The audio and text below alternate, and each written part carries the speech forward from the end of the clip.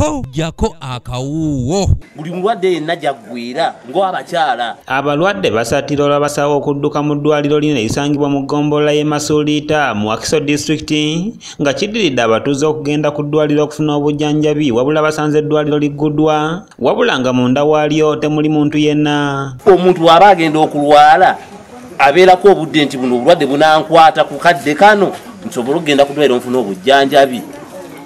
Tusaba gavumenti etuyambe. Nantumbwe Jessica ngali kakiiko k'eddwaliro ategeeza nga bwe bateesa abasawo okutuuka ku ddwaliro lino essaawa 2 ez'okumakya nga batuuse wabula ekimwewuunyisiza ng'essaawa yakati abalwadde basookawo n'abasawo wano nno wasabidde gavumenti ekyuseemu ku basawo. Batugamba essaawa 2 babeere nga bakoze eki nga batuuse nga n'eddwaliro liggule nga batandika okukola naye abalwadde batuula awo ne babeerawo ne beekulungulirawo nga tewaliwo naki na musawo.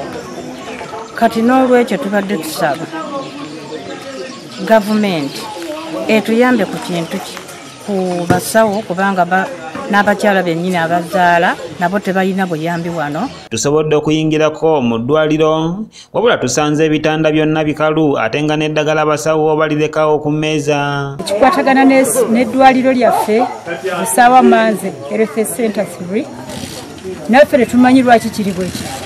Abasawo baabatuwa nga balina kubeerawo era waliwo n'ennyumba ezisulibwamu naye otuuka ku ddwaliro nga tewali musawo ku ssaawa zino tewali musawo.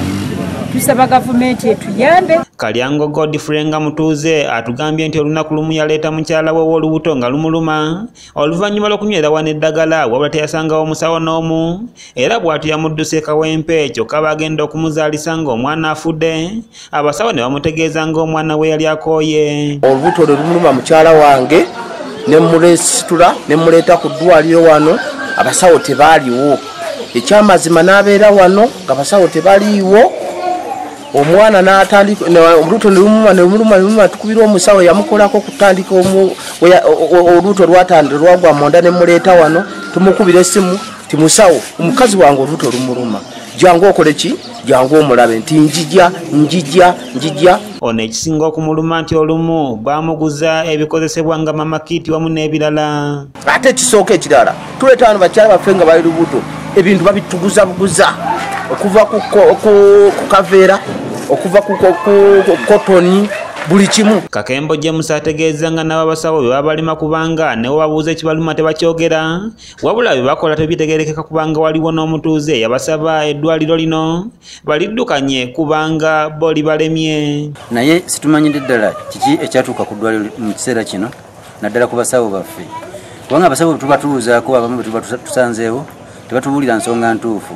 Era nze lumu waliwo n'omuntu omu eyava eri n'agamba nti singa mutupangisa eddwaliro eryo ffe ne tulyeddiza. Akubidde awatali by'obulamu omulanga ku disitulikiti eno okulaba nga bajja balambula eddwaliro lino. Bandirabyenga n'olunaku olumu naddala ow'ebyobulamu ku disitulikiti yandizze n'aketta abasawo be n'alaba nti nno ddala bakola oba tebakola. Muyenje Charles Ngono ye ssentebe w'akakiiko k'eddwaliro abadde omunyiikavu ategeezezza nga bwe balwana okulaba nga bafuna buli kimu wabula kye balwanirira tebakifunye kubanga eddwaliro lina okubaawo bo ng'abatuuze be baawaayo ettaka kwe baalizimba ate ne balyezimbira. Ate nga twalwana bye twalwanirira birabika nga si bye tufunye. Eddwaliro twalyezimbira na mikono community ettaka ffe twalyeweerayo okusobola okuzimbako eddwaliro naye tetuganyuddwa kyekyamazima. Tone Kigundu Ngono kansala w'Emmanze ategeezezza nga abasawo bwe baba balemerera nga kirabika baagala kugambibwako abo aba bayita mu kifo kino. Abasawo balinga abatulemeredde beetaaga ndowooza abadeployinga be baba bakolako kubanga ffe wano we tuyinza okukoma. Ajje Samuel yakusakidde eggulire lino okulwa ABS television.